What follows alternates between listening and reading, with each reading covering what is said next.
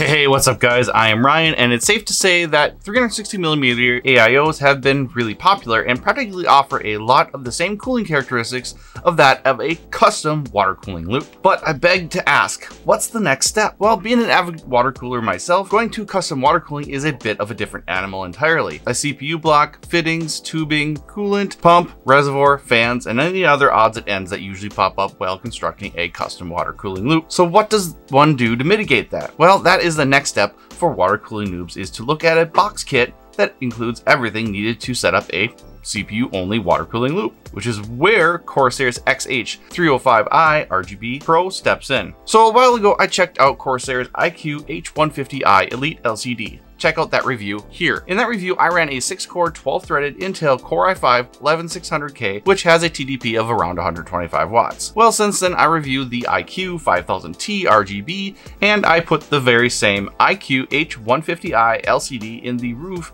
to cool the AMD Ryzen 9 3900X I chose over the Intel Core i5-11600K, and it seems to keep that animal pretty well under control. Thanks to Corsair, we now have the XH305i RGB here to play with. So I thought, why not look at this from a bit of an upgrader's point of view? So can the XH305i RGB Pro do any better?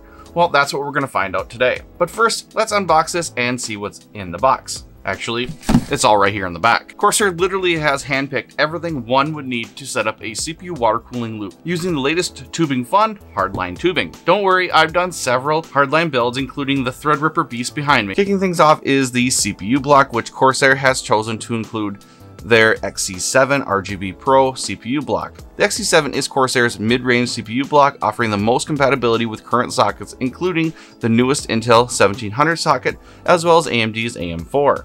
The other CPU water blocks that Corsair offers are the XC5, XC8, the J2 Sense limited edition model, and the XC9 for AGDT CPUs. Next up is the XD5 RGB Pump Res, which features a D5 style PWM pump, which is a very high performer that has had a very proven track record in the world of water cooling. The reservoir is rated to hold 330 milliliters of coolant. The radiator, the XR5 360, which is an all copper 360 millimeter radiator that's 30 millimeters thick, which shouldn't have any issues keeping modern CPUs cool. For fans, Corsair opted to include 3 of their QL120 RGB fans, which are performance static pressure fans that are quite suited for a water cooling radiator application. Inside each QL120 fan are 34 RGB LEDs split across 4 light loop zones. An included iCUE Controller Commander Pro module is also included, which acts like a central command center for everything light and fan related. Fittings are also included. Some, like the 90-degree fittings, might not be needed to be used depending on component placement. 6 10 by 14 millimeter PMMA tube at a half meter each are also included as well. Coolant, Corsair has included 1000 milliliters of their XL8 clear coolant, as well as a 250 milliliter fill bottle. And for some tube cutting and bending, an XT Hardline bending toolkit is also provided. One tool that you will definitely need unless you plan on doing straight tubing runs is a good quality heat gun. So why don't I put the XH305i RGB Pro into my Corsair 5000T RGB that I reviewed a while back. Check out that review here. The test system has a Ryzen 9 3900X 12-core 24-thread CPU on an AIOs X570 master motherboard. For memory, I have a 16GB kit of Team Group's Excalibur DDR4 3600 that I had lying around. Storage, I opted to use Corsair's MP600 XT Pro 2TB NVMe M.2 SSD, which rips through things at about 7K read and write speeds. The GPU is an NVIDIA RTX 2080 Super FE, and the power is from the EVGA 750W P2 power supply. First, I'm going to take a few temp numbers from the H150i Elite LCD, install the full XH305i RGB Pro kit, take a few more numbers, and I'll see you back here with the results and my thoughts.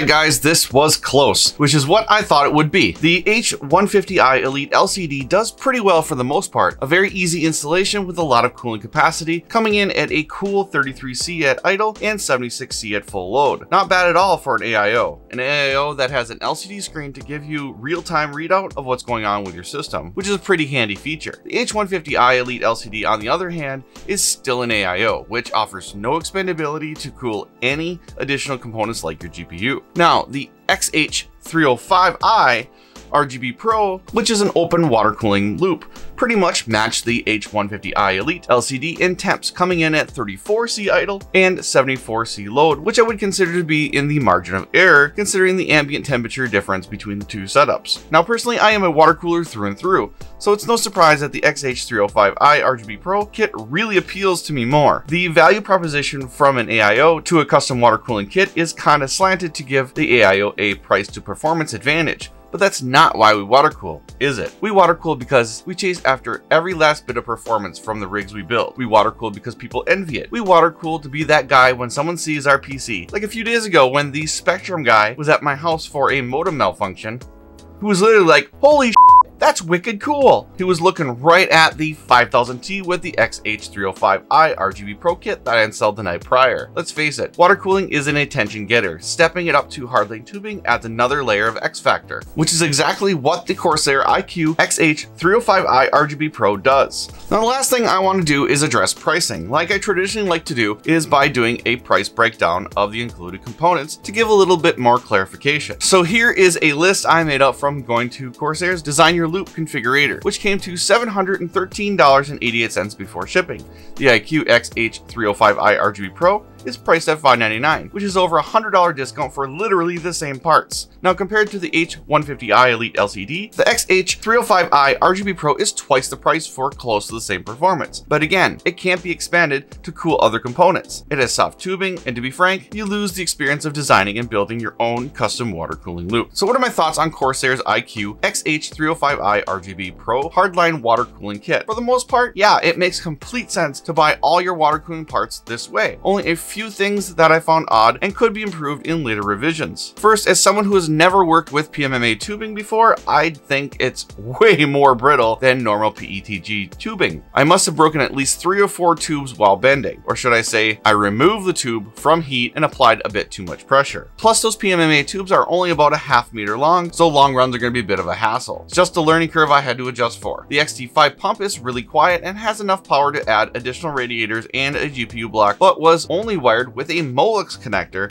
as opposed to a SATA connector, which meant I had to go hunting for the correct cable in my PSU box. Also something to note, you have to use the included Commander Pro iCUE controller that comes with the XH305i RGB Pro kit. You want iCUE to control all your RGB. I opted initially to try and use the Commander Core XT iCUE controller found in the 5000T, which worked for the most part, but I had to use the included adapters to use my 2 motherboard ARGB headers to control those devices' lighting. When it comes down to it, water cooling ain't cheap, but it's hella fun. The Corsair iCUE XH305i RGB Pro is really pretty to look at, with all the RGB coming from the 3 QL120 fans, the XE7 CPU water block, and the XT5 pump res combo. This kit has everything you need to get your water cooling loop up and running. I should also tell you that Corsair offers a few different hardline water cooling kits, like the XH303i RGB and Pro versions, as well as a non-Pro version of the XH305i RGB, all of which are at different price points. If you want to check those out, links below. Alright guys, this is going to do it for my look at Corsair's iCUE XH305i RGB Pro. If you guys haven't liked and subscribed by now, please consider doing so to help Extreme Hardware grow. Thanks for watching. I'll see you in the next one.